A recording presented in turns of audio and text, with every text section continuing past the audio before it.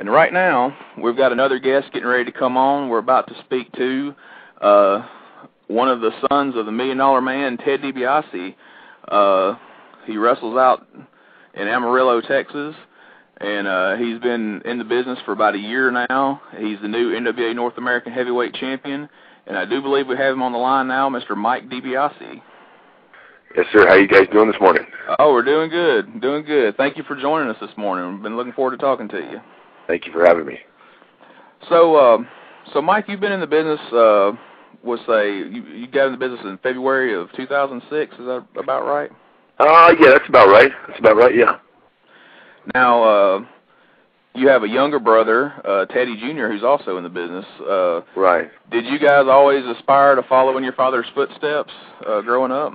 I got to tell you, man, we always did. Our dad was our hero, and like any little kid growing up, Dad was always hero, but it's a hard business, and it's a hard life, and Dad didn't always want us necessarily to be wrestlers, but it came to this point, and, we were like, Dad, we want to do it, and finally, that's why we got in the business so late.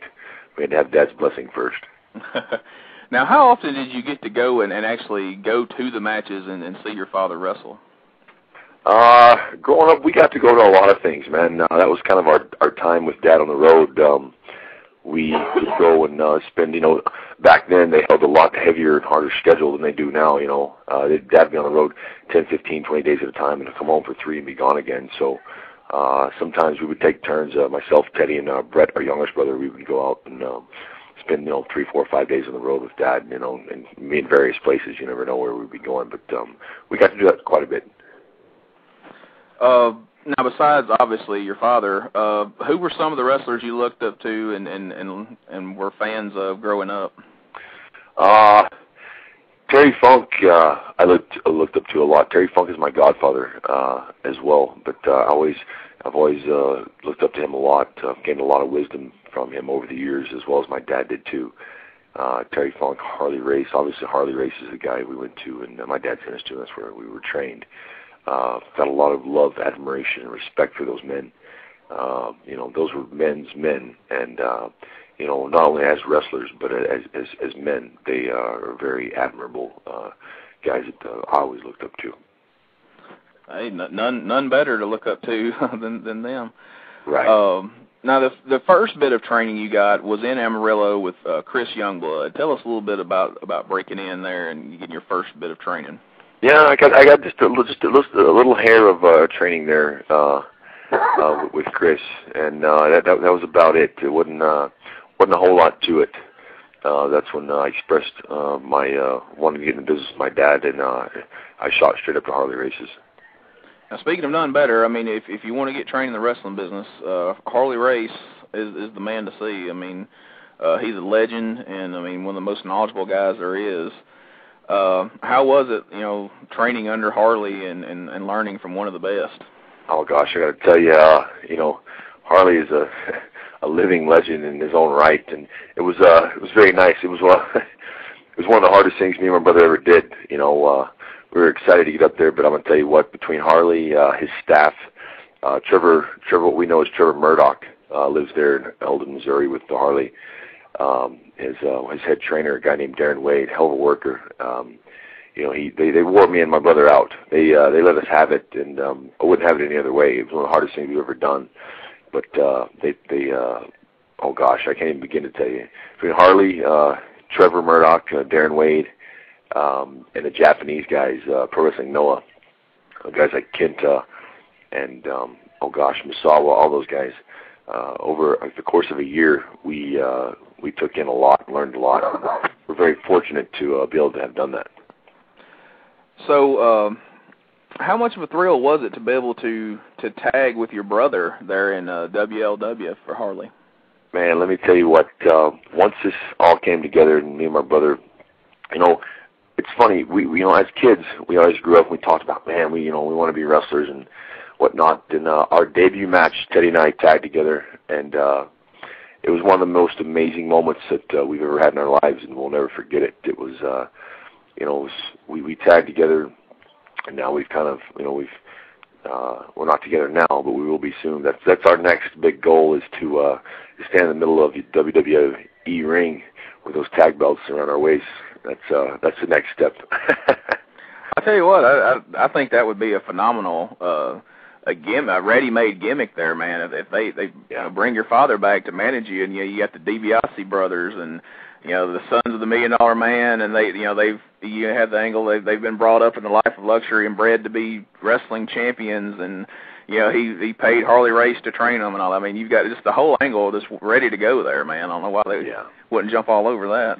Well, you never know, man. You never know. Just keep your eyes and ears peeled. You never know what'll happen. And it's funny. We've got another brother. There's 3 of us.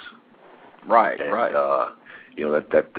That leaves room open. Maybe 5-6 years down the road to have some 6-man tag team belts out there. The Dibiase dynasty can rule the WWE. You never know, man. There's a lot of guys. We're all excited. There's a lot of 3rd generation, 2nd generation kids coming up. You got the Harry Smith, Natty Neidhart. Let me tell you what, Natty Neidhart's one to watch out for. That girl is an unbelievable worker. Sweetheart of a girl. She's going to go. I would see her to be the next WWE Women's Champion very soon. Well, it would be good to have somebody in there like her who can actually wrestle and as tough as any of the guys. I'll tell you what, Natty. I'm close friends with the Hart family, and I've got all the respect in the world for Natty. Natty, I'm gonna tell you what, Natty get in there with the best of us and put it to you real quick. That's why I've got she's just a sweetheart of a girl, and she can work. She can, oh my gosh, she can wrestle her. Wow, she's amazing. I tell you to look for big things from her. No, we talked about your father and your brother, and there's guys who work for years and years in the business to make a name for themselves. And you coming in, the Dibiase name carries a lot of weight and a whole lot to live up to. Did you find it tough starting out where you're still trying to learn the business and you're still trying to get everything down, that having that Dibiase name raises the bar and people have so much expectations of you to live up to that before maybe even you're ready? Yeah, I got to tell you, man, having a Dibiase name, a lot of guys look at us and go, oh, well, you got it made, you got it easy. I'm going to tell you what, we've got it harder than anybody else because the bar is so high. Between my father and my grandfather, Terry Funk being my godfather, we're trained by Harley, all these things, man. And we're so blessed to have all those things behind us. But I'm going to tell you what, it's the hardest thing, me and my brother both agree, it's the hardest thing we've ever done. Because when you walk out there, even though, early on in our career, actually, I started in February of 2005. It was right about the beginning, actually January of 2006 is when I got real started. So it's been about 2 years, but it's very hard. It's not, a lot of guys work there. That's one reason my dad sent us to Harley's. And we learned a lot of respect there. It's a lot of things we realized that we knew growing up in the business, being around it our whole lives. There's a lot of things about the business that we understand just because we've been around. But to answer your question, it's one of the hardest things we've ever done. We have a big bar to live up to, big shoes to fill, and, it's not easy. A lot of people go, oh, well, you guys had it handed to you, and I guarantee you, no, we didn't. We, as we speak, I had my ACL worked on about 5-6 months ago, and I'm doing what I have to do. I'm working an independent circuit and working my way back up to where I've got to be. It's not, you just don't just walk right into it like a lot of people think. Right. Now, you mentioned your grandfather, of course, that being your namesake, Iron Mike Dibiase. How much of his career have you been able to see, tapes of or read up on, to really know about his history in the business? There's not a whole lot of tapes on Mike. We have a couple of them, and that's about it. Sadly enough, most of everything I've learned about Mike has come from my dad, Terry Funk, and Harley Race. Every now and then I get lucky along the lines, I'll run into somebody here in Amarillo that got to see Mike work, and I've read, I've done all the studying I can, and if it wasn't for Mike, I wouldn't be here right now doing what I'm doing. He was a huge inspiration to my father. As everybody knows, Mike was actually my stepfather, or my step-grandfather, and he took my dad in, and my grandmother, Helen Hild, was also a wrestler. I don't know if a lot of people know that. But Mike was again, he's right there with Harley and Terry. He was a man's man, and he inspired my father to do what he did, and in the same turn, he inspired us. He was a phenomenal wrestler, collegiate and professional. Mike was a national wrestling champion out of the University of Nebraska, AAU national champion, and also another funny piece of history. 2 years ago at the Hall of Fame induction, Luthez Hall of Fame, and I think it was Iowa. I'm pretty sure it was Iowa. I forget the guy's name, and I apologize, but he was a Olympic gold medalist, and the only loss he had on his record was to Mike. And so it was a nice thing to find out. But either way, as far as Mike's career goes, he was a phenomenal heel, and as well as that was my dad's thing too. So who knows? Maybe me and Teddy will end up being some heels. Now, you mentioned your torn ACL earlier, and during the time that you were recouping from that, you moved back out to Amarillo, and you've since become the NWA North American champion. Tell us a little bit how you ended up with that title. Well, I'll tell you what, man. It's funny how things fall into place. Teddy and I both signed with Pro Wrestling Noah out of Japan, and 2 weeks before we were supposed to leave on that tour, I tore my ACL and meniscus, and I was devastated. And I came back home to Amarillo. Amarillo's home. I was born here, and came home to have the surgery.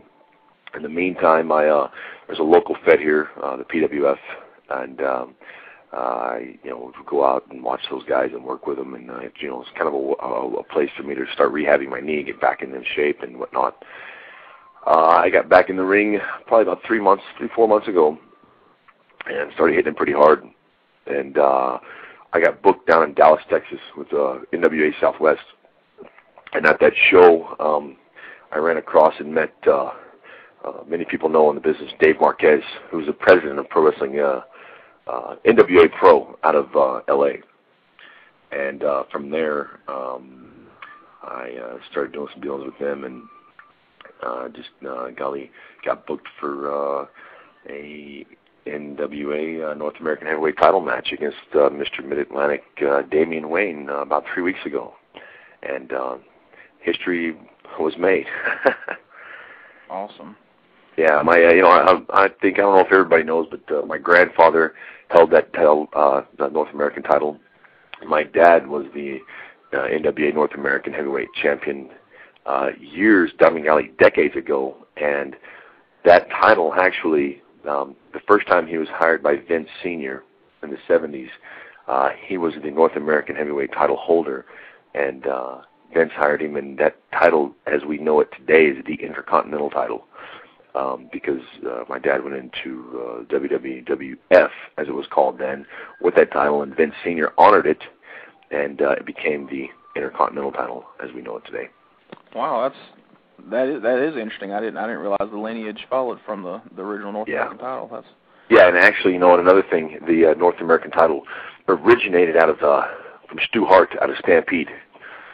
A lot of people don't know that either. So the history is ridiculous.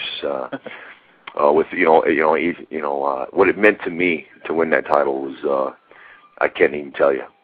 I sat there and just thought, wow, it was a pretty amazing deal for me. It's one of those little steps you take in your career, and you're like, wow, I'm getting somewhere here. Well, congratulations on that, and I know you'll do the title proud. And now, I've read conflicting reports. I've read that you have and you haven't. Have you signed a developmental deal? No, I have not. There's been a lot of talk. I can't really discuss that. It's one of those deals. But my knee surgery, I'll just put it to you this way. I would be right there where my brother is right now if it weren't for the knee surgery. But let me assure you, I'll be right back there. Good deal. Yeah. Now, with all the deaths and all the negative things that's associated with wrestling in the past several years, did any of that make you apprehensive about going into the business? I know that might have been some of what your father had against you two going into the business. Did it ever concern you? No, let me tell you what, man. There's been a lot of negative light on the business lately, and I'll tell you, just like my dad's told me and Terry Funk's told me, it's not the business that makes men. These men make their own decisions. Everybody's grown men, and it's like anything else. You can make bad decisions, and there has been some death and this and the other. A lot of people don't understand the toll this business takes on a person. You're always going to make your own decisions, and the schedule that these guys used to keep is unbelievable. A lot of people go, I don't know, you can't compare professional wrestlers today to anything else. We take a bigger toll on our bodies, our lives, physically and mentally and emotionally than anybody does. And a lot of people out there don't understand that. And to answer your question, I grew up and I watched my dad, and he was my hero. Everybody has their own, you go through certain things in life, but I was fortunate to watch him and listen to him and then Harley and Terry give me their wisdom. And, no, there's nothing negative. I don't see the business as negative. Any business, you can walk in the bank across the street and there could be negative things going on because that's the decisions that men make as themselves. And it's how you take the fame and the fortune, and a lot of times it's not always fame and fortune. I'm gonna tell you right now, at this point in my career, it's not about fame and fortune. It's about filling big shoes, and hopefully one day I'll make it there. But it's a hard road, and it's not always what it's cracked up to be. But it's something you have to have a passion about. It's something you have to love. And as far as the negative things that are going on, it's I don't blame the wrestling business. And if anybody does, I'll go head to head and toe to toe with them because it's about the decisions you make as a person. Absolutely. I think that's a good way to look at it. It's what you make of it. Now, speaking of the wisdom that you've received from Terry Funk and your dad and different people like that, what would you say, if you could just narrow it down, what's the best piece of advice, the most important piece of advice you've been given, and the one you foresee probably giving other guys in the future as you go on through the business? Oh man, that's a hard one to narrow down between the guys that taught me things. Again, like I just said, don't ever forget where you came from. Don't ever forget the men. Like I said, if it wasn't for my Iron Mike Dibiase, my grandfather, I wouldn't be here talking to you. If it wasn't for Terry Funk, golly, Terry is a living legend. The guy, I can't tell you. These guys literally laid down their bodies for. If I was going to tell any guy coming up, is pay attention and listen to the veterans. Listen to what they have to say. Don't ever, the minute you think you've reached the top, you've hit rock bottom. And, be humble. It's a tough business. I can't, I can't narrow it down to one thing. You got to understand that between the guys that these guys have told me many things, and just basically, and one thing they've all told me is, just wrestle and don't worry about it. Everything else will fall into place. So it's one of Harley Race's slogans: just shut up and wrestle. That's hard to narrow down, but yeah, just shut up and wrestle. That sums it up right there. Now you mentioned you got slotted out of going to Japan due to the injury. Are there any plans to maybe go to Japan in the near future, or is that pretty much on hold now? Well, no, there's all kinds of plans in the works right now, and I really can't discuss all of them. The knee injury was basically just it's a little roadblock, and a lot of people are like, oh no, and again, it's one of those things where you control your own fate, and I've gotten over that hump, and I'm fixing to make I've already made a huge comeback, but yeah, there's a lot of plans in place. There's a lot of plans to do a lot of different things. So, if you were to step into the WWE tomorrow, who's some of the guys on the roster right now that you'd like to get in the ring with and compete with? Oh gosh, man, all those guys. I got a lot of respect for every one of those guys up there. I'll tell you what, a guy that my brother and myself both relate to a lot is Randy Orton. Randy Orton being a third-generation guy, he's probably one of the best guys they have right now. Randy, wow. Hunter, Triple H for sure, one of the best performers there's Ben, Shawn Michaels. Oh gosh, everybody has their own different little thing. There's so many of them up there, man. Every one of those guys I would love to step in the ring with. Teddy and I both were fortunate enough we were training with Harley, Lance Cade and Trevor Murdoch, especially Trevor. Trevor was with us 2 or 3 times a week there at Harley's in Eldon, Missouri, and we learned a lot. Talking about a guy that's coming straight off the road from a WWE event and coming there and training us and wearing us out, which was very fortunate to have that. Oh gosh, there's a handful of guys up there. Are there any of them? It's one thing I would love to be in the ring with any of those guys because I can always learn something, and my brother can always learn something, and they've been there longer than we have, so there's not one of them up there I wouldn't love to be in the ring with. Well, Mike, it's been great talking to you. I mean, you certainly got a bright future and a great attitude about the business, and I think you're the kind of guy the business needs, and I know you and your brother are going to make it up there soon enough and make a big impact in the business just like your father has. But before we go, are there any websites or shows or anything you'd like to plug?